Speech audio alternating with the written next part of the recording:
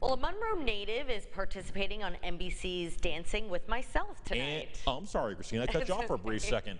NBC 10's My Johnson spoke with the contestant about his experience. My, what did he have to say? Mackie Cato Kate James is a veteran who learned to dance while on deployment. Now he's back home competing on a new NBC show called Dancing with Myself. Be yourself, dance, just do it. Dancing with Myself is a dance contest. The show features contestants, mostly who NBC found from social media.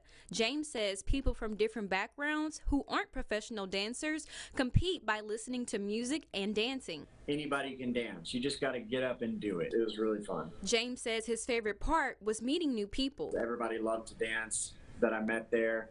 Everybody had this kind of energy when we were around each other. But for James, dance is not just about having fun, it's also therapeutic because he has PTSD. It kind of takes me away from all the different things of just life in general and the PTSD, and kind of brings me back to center and allows me to be a better person, really. The show is set to air Tuesday at 9 p.m. on NBC. Reporting in the studio, I'm My Johnson for your weather station.